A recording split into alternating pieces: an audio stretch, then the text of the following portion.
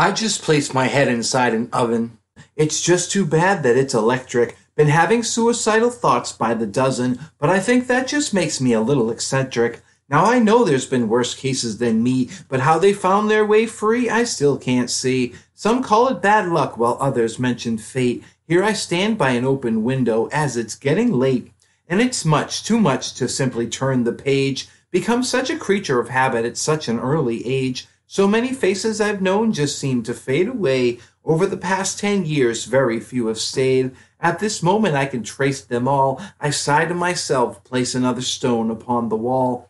When my castle is finished, there'll be no more hurt and pain. The drawbridge raised, the windows barred, everything locked and chained. Maybe then I'll be able to sleep in peace and quiet. I'll be all by myself, there's no reason to deny it.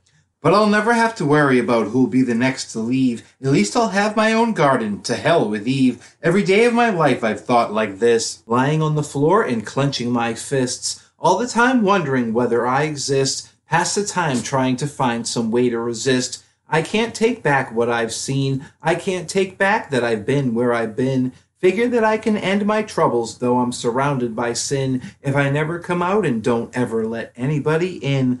I am not here, I am someplace else. In a room full of people, I am all by myself.